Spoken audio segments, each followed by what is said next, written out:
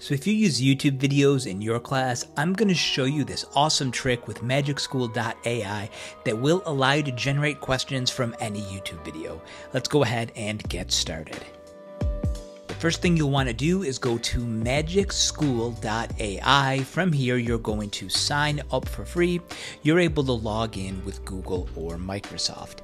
Next, what we're going to do is to scroll down just a little bit, and we're going to try this one, the YouTube question generator. So let me go ahead and open this. Now the first thing I need to do is to pick my grade level. You can see that there are a number of choices on here. I'll just say 6th grade. The next thing I can do is select the number of questions. I'll say 5. And then finally the question type. It is multiple choice, an open-ended response, or true false.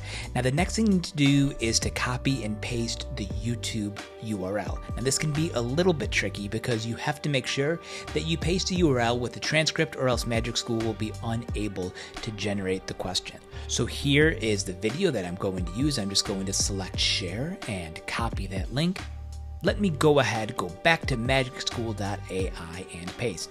You can see that it sees my transcript. It says it's successfully loaded, which means I'll be able to generate the 5 questions. Now, before I generate those questions, take a look right over here of some of the limitations on using MagicSchool.ai, which is essentially GPT 3.5. So it may produce biased information, it only goes up to the year 2021, and it can't index the internet. Okay, but let's go ahead and generate the questions. In just a few seconds, on the right side of the screen, you should be able to see the questions that Magic School was able to come up with me in just seconds. So you'll notice the 5 questions are right over here. The answers are at the bottom.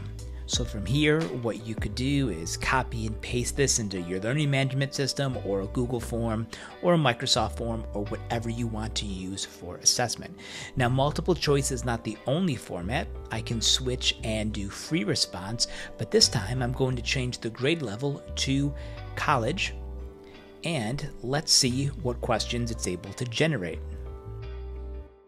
Okay, here we go. You can see the open-ended questions and the answers at the bottom. Again, if this is something that I want, I can just select the copy button and paste that wherever I want to give this assessment. So the website is called MagicSchool.ai. This is the YouTube question generator. If you're an educator and you use YouTube in your classroom, I'm hoping that this will save you a lot of time. Thank you so much for watching this video. If you have any other questions, please leave them in the comments section below.